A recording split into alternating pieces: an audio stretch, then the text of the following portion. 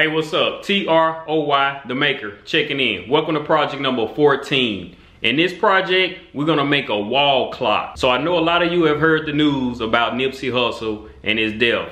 I became a fan of Nipsey Hussle when I first heard that Crenshaw mixtape. I knew I wanted to do something with this project that had something to do with Nipsey Hussle. I didn't know what I wanted to do, so I was trying to come up with some ideas and all that. And I came across this quote. And the quote says, on a mission, your worst enemy is idle time. I seen that quote, I said, I know what I'm gonna make. A wall clock. I'm gonna show you the design and how I came up with the idea. Okay, so here we go. Here's the design that I came up with. Got his face right here. Here's the quote that I was saying, on a mission, your worst enemy is idle time. As you can see, I just put a lot of stuff that kind of relates to Nipsey. Or I have the all money in logo. You see the Crenshaw. He always was repping the Crenshaw. He always was at the Lakers game. It's gonna be a circle clock, and as you can see in the middle, that's the little cutout where I'm gonna put the hands through. So let's head over to the laser and cut it out.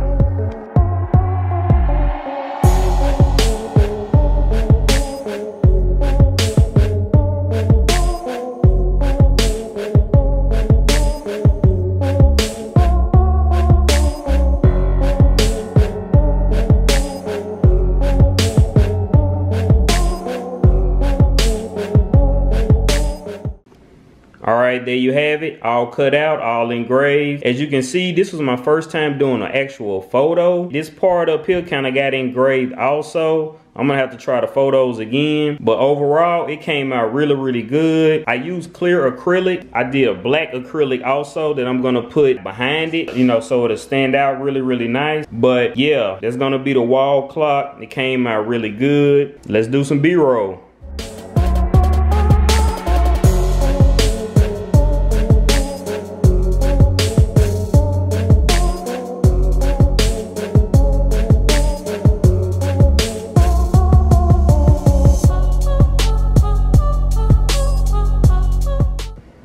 There you have it, man. Project number 14 complete. Laser cut wall clock, man. Inspired by Nipsey Hussle, man. Rest in peace. If you like this video, hit that thumbs up. If you haven't already, hit that subscribe and the bell. And I'll see you guys at the next project.